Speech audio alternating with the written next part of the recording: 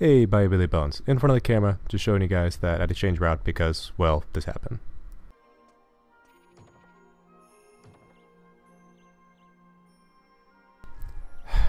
There's more.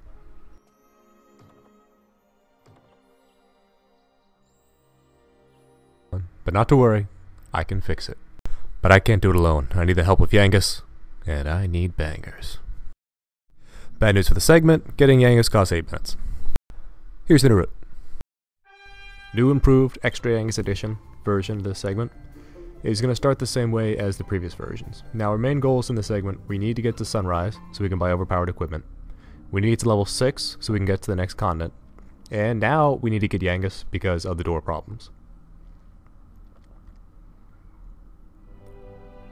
So it's going to start out the same way as the previous version of this route. We're going to do some shopping. We're going to sell that slime crown so we can use the ridiculous amount of gold it gives us to buy overpowered equipment so we can get to our levels quickly and everything else. First up is the weapon shop where we're going to sell that crown for all that gold and start the shopping. In this area of the game, the boomerang is just overpowered. It cuts through the gangs so quickly. So we're going to buy the boomerang so we can cut through this gangs really quickly even though we're level 1. After this, we're running down to the item shop. Now the item shop's a little bit out of the way, but we need to go there because we need wings. Ways we're going to use wings. First wing we're going to use is the Gata Fairbury. The next wing we're going to use is right before sunrise, so we get to Port Prospect, so we can do the fun magic trick over there. Wings after that will be to get back to Fairbury. I'm buying a ridiculous amount of herbs. I don't need this many. What I'm using a lot of this for is to rearrange my inventory a little bit, to get that sword out of there and stuff like that. So by buying a lot of stuff and saying yes, rearrange my inventory, you're moving it all into the bag. Also, as aforementioned, we need all those wings, and buying the antidotal herb just to be on the safe side because there are those bubble slimes which can poison you, which is very annoying. Now, big time save here. As soon as we start talking to Calderasha, the game moves from dusk to the middle of the night, which is huge. It would actually save time even doing the earlier route to talk to Calderasha and then leave because the plot moves the time forward faster than just standing in place would. So we actually are saving time right now, but we're going to lose more time because there's extra cutscenes we need to get through to get Yangus.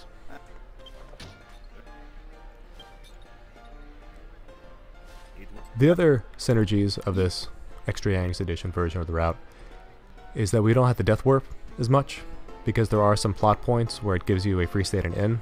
Now, the point where we're at right now in the game, we can't use the inns at all, but there are a couple of plot inns that we can use.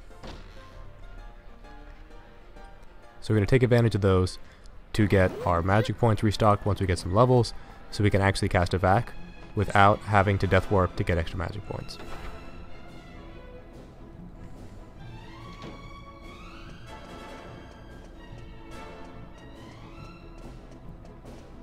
Each one of these cutscenes advances the time of day slightly. The big jump is when you talk to Calderasha, that moves you ahead a whole lot. The rest of these move you forward just sort of a few seconds. But it's still synergistic because you are doing the cutscene and it's not pure loss of time because you are moving the clock forward with the plot. And then once we get to sunrise, we can do the magic shopping. Now the reason why magic shopping works. When the game does a transition from day to night or night to day, it has to change all the NPCs in that area. So if you're in an area where the NPCs have not yet spawned because of the glitch we pulled off earlier, and you're there day to night or night to day, the game has to change its NPCs, so it just puts the NPCs that should be there at that time. The advantage of this is in Port Prospect, the shops are outside, so we can use those newly spawned NPCs to buy things and do some shopping. But none of the NPCs inside of the buildings change, so we can't do anything like stay at that inn or use the church. So the only church that's available to us is going to be Fairbury until we've fully completed all of the opening cutscenes, unlocked Yangus, and unlocked the rest of the world. Now the strategy for text mashing, you want to mash on triangle and hold either forward or down, because that will advance the text even faster than just mashing triangle would. Because forward or down goes to the next block of text, and triangle skips blocks of text.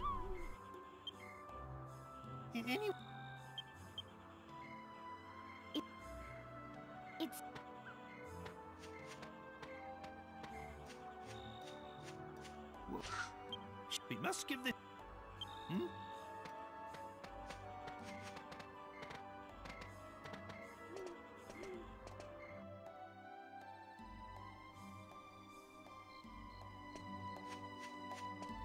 running around Fairbury, not grabbing anything because we already grabbed everything earlier on because we wanted extra defensive and healing items for the opening segment. So there's nothing here that's really of any value other than plot. And when you go to talk to Valentina, you don't actually have to be right next to her. You can talk to her from fairly far away because the cutscene is from Hero standing this far away. So all you really have to do when you walk in is walk forward and mash X and you will just start talking to her. And if you played the game casually, like most people, you probably don't realize, Calderasha is considered this game's prophet. So if you're ever stuck in the game, you can actually go back to Calderasha and he'll tell you what to do. The same button to advance text is also the button that says no to things. So if you're mashing to get through text quickly and they ask you a question, you will say no to it if you don't slow down and pause, which can happen here very quickly. Because you want to need to say yes to that, otherwise they talk to her again. So you have to make sure that you pause and then start mashing on X. Now once we're here, we're as far into the night as we can go in the plot. Were we to continue the plot, the game would change to the daytime, which we don't want, because we want to do the magic shopping at First Light and Port Prospect.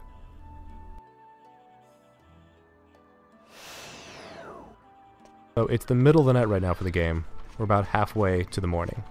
And you'll notice how quickly the time moves, because before, in that earlier version of the segment, I was able to do a whole lot of questing, running around, killing mobs, grabbing tool bags, trading things for cheese, whereas now I get to do less than half of that, which tells you how far the plot has moved the clock of the game.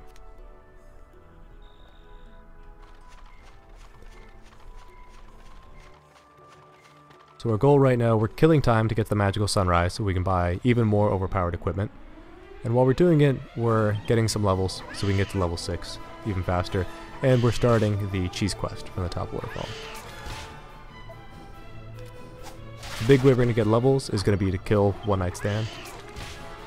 These mobs, as you see, yeah, you get some experience, but it's almost not worth it because you're getting 2 experience for each of these enemies, so you're getting 6 experience for mobs, sometimes only 4 for mob. And Drakes can be very annoying because they will just dodge things, which takes even longer to kill.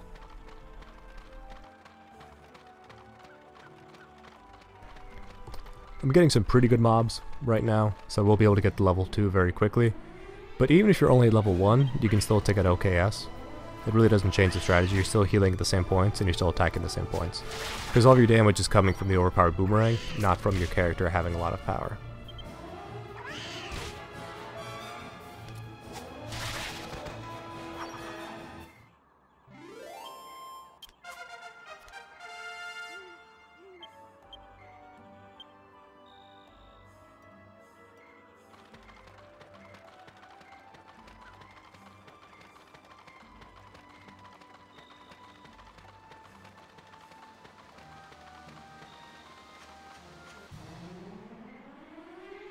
Blips can get really annoying.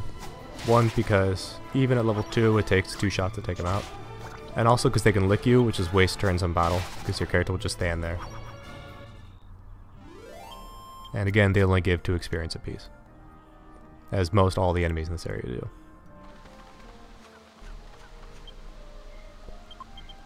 Now the strategy for OKS is going to be psych up to 50 and attack, which will wipe them out for sure. It's possible to take them out if you're at level 2 and you psych up just the 20. The problem though is that the game has a range of damage, and the only way you're going to take them out is if you're at the high end of that range of damage, and it's just random luck where you are in that range. So if you have really good luck, you'll take him out at a 20 psych, otherwise you'll take him out at a 50 psych, and you're still healing at the same point, so it doesn't really matter if you're going to 20 or going to 50. It would waste just 1 turn, not 2 turns.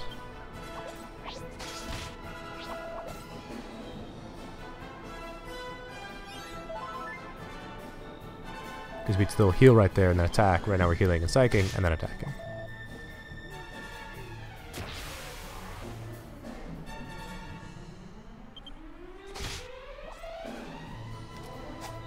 Main reason for taking OKX is those 28 experience points, which is going to get us to level 3 very quickly. The other reason is, okay, he gives you a copper monster coin to get a little bit more gold. And even though 6,000 gold is a lot right now, as soon as we get to Baccarat, it's nothing. We get to buy like 2 things.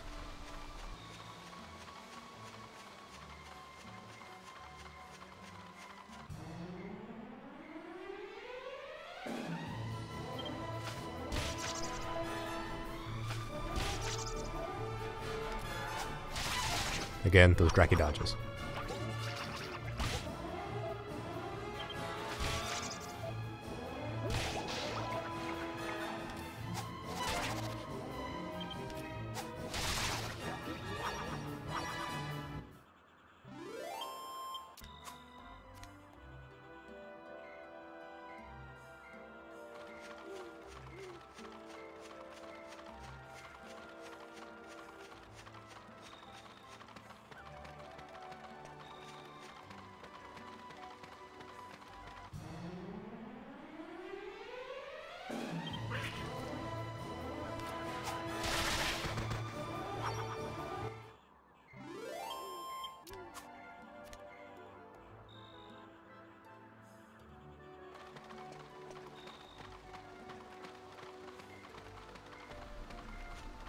Once you start getting up here, you'll notice the game starts lagging quite a bit.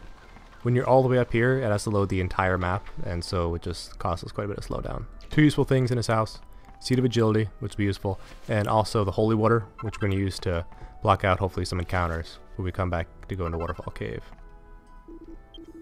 Now, as you talk to people, you can move through text very quickly, except for if there is a point of dialogue that's tied to a character's movement.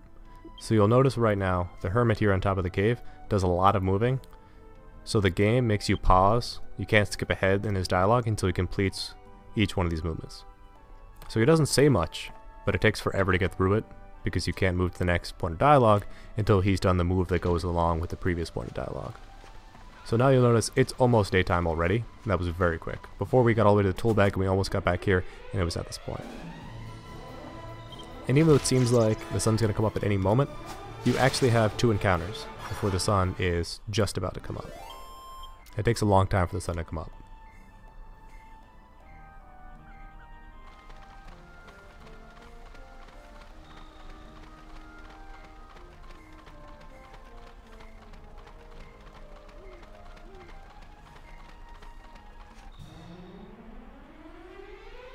And you notice right now we're getting actually a day encounter. The satyrs are not here at night, they're only here during the day. So you start getting day encounters before the sunrise animation actually happens. So a good way to tell that you're about at sunrise is you start getting different encounters. It tells you, okay, you better get out quick. So we're going to Port Prospect to do some shopping, so we can get overpowered equipment.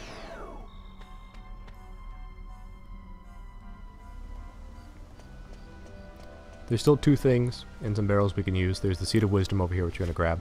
And there's also 17 gold in a barrel.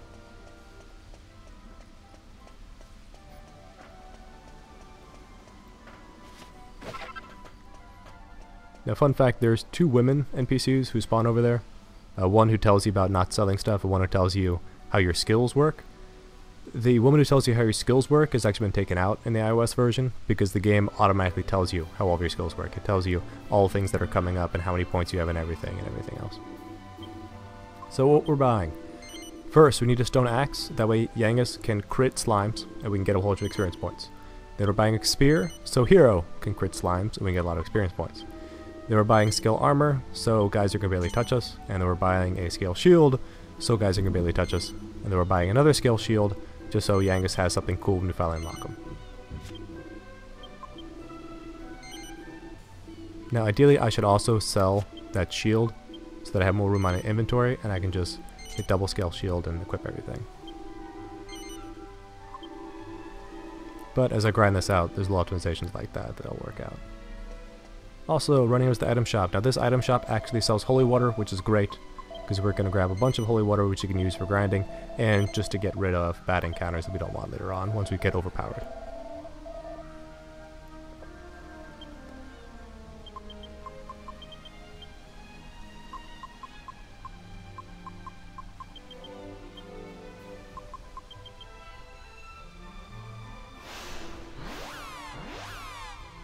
Now once we're at Fairbury, you would think we could just walk in the front door and then walk out the door, because all we're doing in the plot right now is talking to Trode, who's waiting outside, but you can actually only do that out the side door.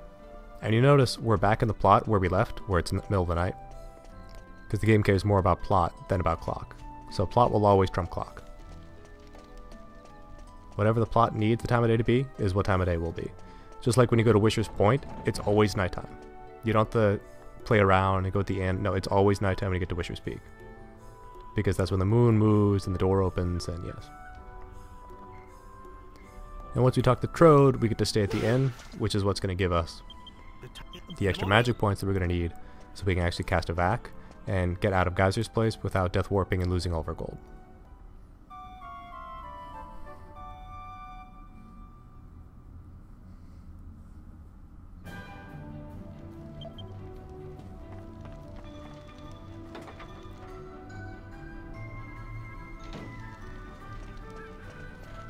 Lesson 101, running RPGs. Don't mash too close to strangers because you will start talking to them instead of opening doors.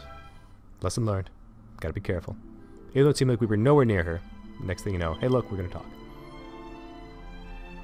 So using some holy water right now, trying to get rid of the low level encounters around here. But we still get quite a number of them.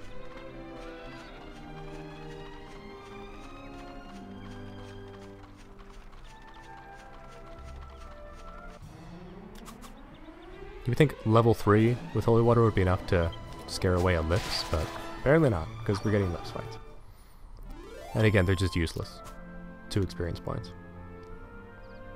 And it would be faster just to flee, but he might block the flee, and we might be here for a little while. My favorite version of that, I'd used holy water, I encountered a gang of just 2 slimes. Decided, oh, I was going to flee. Yeah, they blocked the flee 5 times before I finally just attacked the boomerang in 1 shot.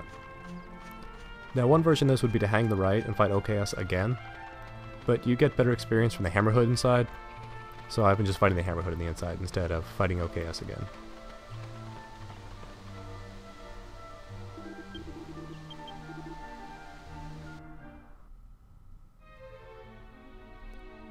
Basically just going to take a straight shot to Geyser, take out any gangs that come, and you'll see with the new armor, the scale shield and scale armor, we're taking next to no damage with the gangs.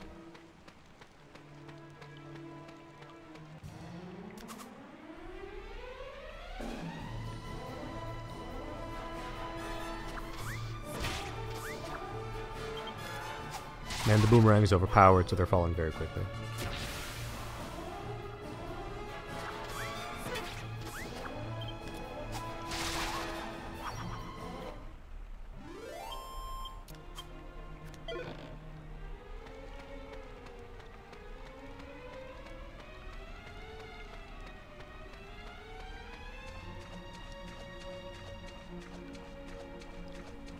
And the only detour I'm making is to grab this hat, so we have a couple more defensive points.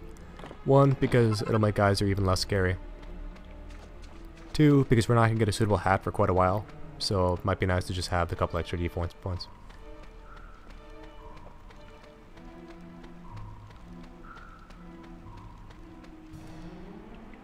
My favorite enemy in this area are the skippers, because they give really good experience points.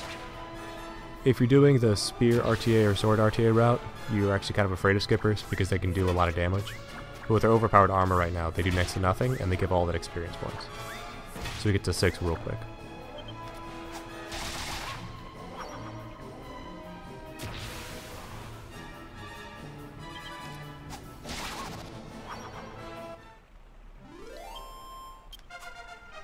So we're level 4, which happens quickly.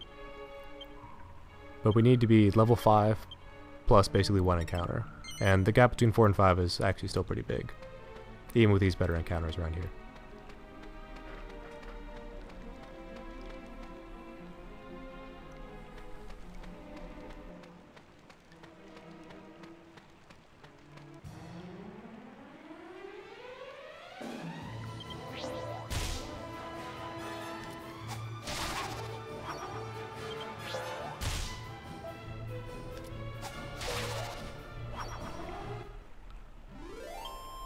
So 2 turns, 16 experience, yeah, and 12 of that's just for that 1 skipper, so they give quite a bit of experience.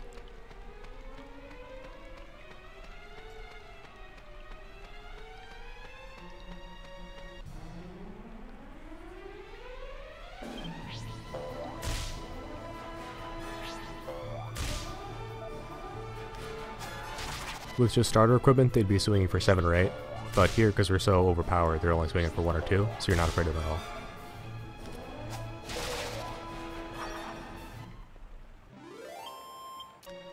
Another good enemy in here are the devils. They're the next best experience beside the skippers. The only downside for them is they can cast the weird dance, and then your character just dances and wastes a turn. Which, when you have two characters, is not that big of a deal, because then Yangus can still take him out, but here it's a big deal, because you're just wasting turn.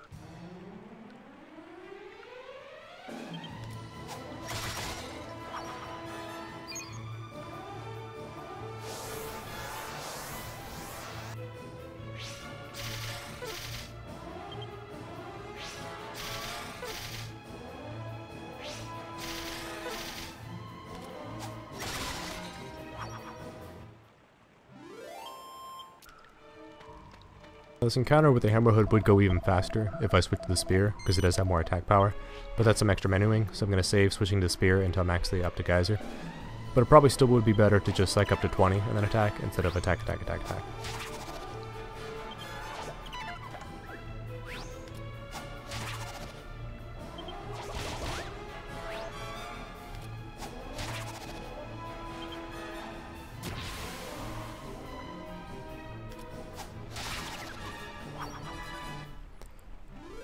We're already level 5, we only need one more encounter, and then we'll be at level 6 after we defeat Geyser. So I might be able to cut out the Hammer Hood in this route, but I think the main reason why I'm so good in experience is because of all those skippers, and they give really good experience. So I think in grinding this out, if I've had some good skipper encounters, then I'll skip them. If I haven't, then go ahead and fight them. And then here, even more skippers. So after this encounter, we're exactly where we want to be going to Geyser. And we can just run from every other encounter after this.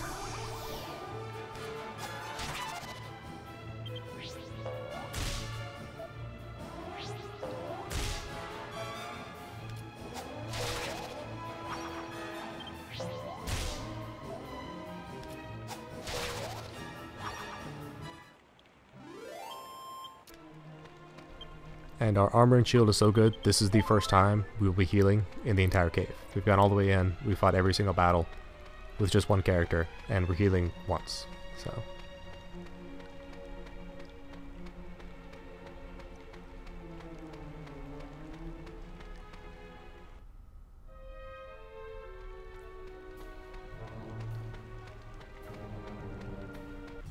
Skippers are the best encounter, but if you ask me, the worst are the fire elementals. Those fire spirits, they're just terrible. Reason why, first of all, they can do 7 damage to you. Even with a really good armor, we can still get hit for 7. They can only cast that spell once, and if they try again, it just wastes their magic points, they can't do anything. And they'll really attack for about 1, but the main reason they're so terrible, they have really good defense. So even though the boomerang is overpowered, it still takes a number of turns to take them out. They don't get very good experience, and they can do some damage, so they're just not worth it. So, doing it right now, move around the inventory, going to use the hat to do a little better of defense for the rest of the game until we find a suitable hat for hero. And we're going to equip the spear so we can do a lot more damage. If you mess up your inputs here with the crystal ball, you will hate your life. You have to say yes to Geyser as soon as he points at you. So mash on triangle as much as you want, but as soon as he starts pointing at you, you got to switch over to X. Otherwise you'll say no, and he will hop back in the water, and it takes him forever to come back out, and you waste a lot of time. As soon as you have the moment of truth and the finger, there you go.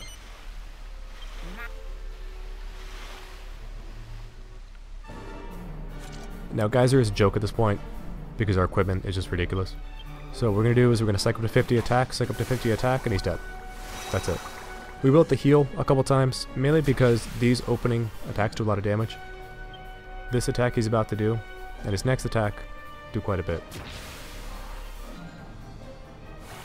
So the slash with the claws that does 16, okay, that's the scary attack. And his one after that is also pretty damaging. So we're basically be healing every time he does his curse miss, because hero always blocks it no matter what. And that's a good point to grab all of our life again. Now in the second round, he's just going to do a Sizz in an attack, which doesn't do that much damage. But because the attack coming right after that is the slash with the claws, we want to make sure we're healed in advance of that slash. So here, Sizz 8, nobody cares. His next attack will be a couple. But we gotta make sure we heal before the big jumping slash with all his claws.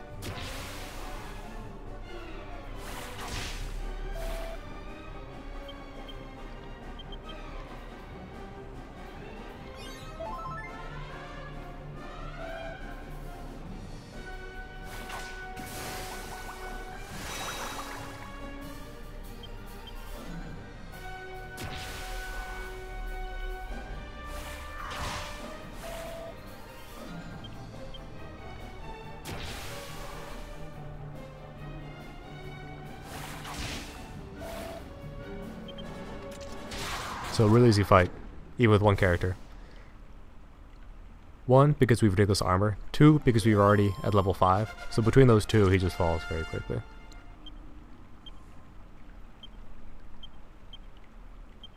And again, putting all the points into spears so we can crit slimes eventually.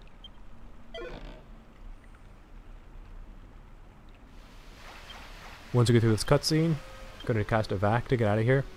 Then we're going to use a wing to get into Fairbury. At that point, we're going to save. The only things left to do in Fairbury will be go talk to the Calderashas to finish up the last little cutscenes, to get healed again. And then we'll leave, and we can finally get out with Yangus and everything else. At which point, we can go over to the other continent and do some crazy stuff.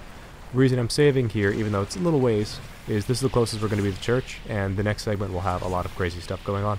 So make sure we can save, so we can get all the lucky things that we're going to need for the next segment. Now, because I'm going to need bangers, there are some decisions to be made in not the next segment, but probably segment 4. Because I will have to do half of the Alexandria cutscenes, so it's whether or not to do all the Alexandria cutscenes and take out the squid. If you do all Alexandria cutscenes and take out the squid, the advantage is you get Jessica. And she can do some damage, she can help with the lizard fight. And also you get the alchemy pot, which is kind of a big deal, because we're going to run out of gold real fast. And also because, as you'll see, we won't be able to get into Trodan, so we can't get the magic key, so that further limits what equipment we can have. So we might be very dependent on alchemy, or just ridiculous leveling. But for now, it's going to be grinding out the segment. Trying to save. I could probably save another minute or two from what's here. And then the segment after this is the Crazy Luck segment.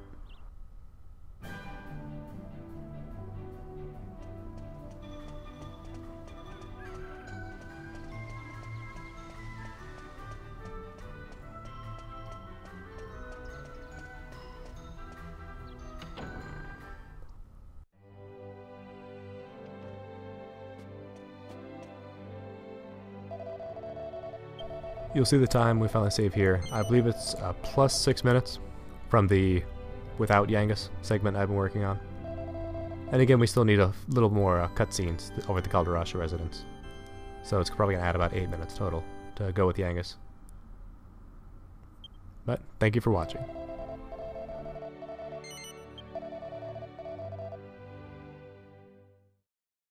Thank you for watching. Dude, seriously? Unprofessional. Roommates.